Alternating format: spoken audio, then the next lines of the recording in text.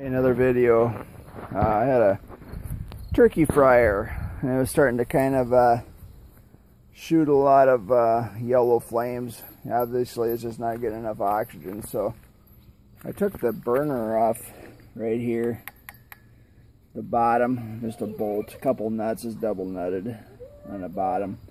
I was going to kind of hoping that would just, this whole thing would come out here so I could get in here and really clean it out, but next best thing I could think of is I took this fitting off, took this little disc off, and I heated this whole unit here, the cast iron part, the burner part. I wasn't even pointing at it.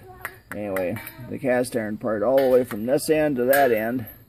I know they get bugs in them, spiders and whatnot. I know you're supposed to kind of keep them cleaned out and stuff, and I guess a nice big bottle brush or pipe cleaner might be in order, but the next best thing I could do is I took my cutting torch and I heated this thing cherry red hot. In fact, I wasn't paying attention. I kind of melted one spot there, but oh well, didn't hurt the inside part of it. So I heated it up really good, cherry red hot, and then I cooled it off.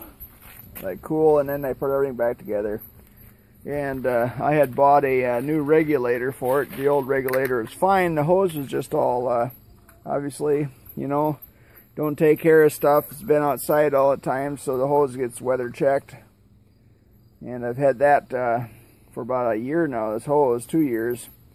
And then I finally found a regulator, for a high pressure regulator, 0 to 20 psi, for either a fire starter type thing, or a torch, or a turkey fryer. So found that at Mills Fleet Farm for it was on sale for 20 bucks. I see Gander Mountain has them for, it's a mystery heater brand.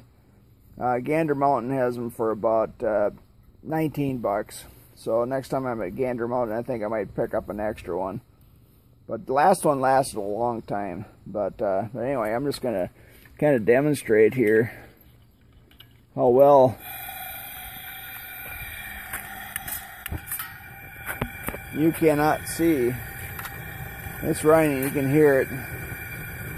You cannot see the flames. You can see heat waves. That's kind of like where I like it, nice and clean. So, Dylan's seeing how close you can get to it here. Smile. So anyway, works nice, I like it. And I used it to light my charcoal thing, and that probably didn't help much matters either yet. I'm sure that I had a bunch of charcoal plugged up in there too, along with the insects and spider webs and all that good stuff. So I honestly think the regulator has something to do with it too. So it was getting wore out. But hey, thanks for watching. Have a great day. I'll shut this thing off. It doesn't go pop anymore either when you shut it off. So there we go. Getting ready for canning season. Have a great day. Thanks for watching.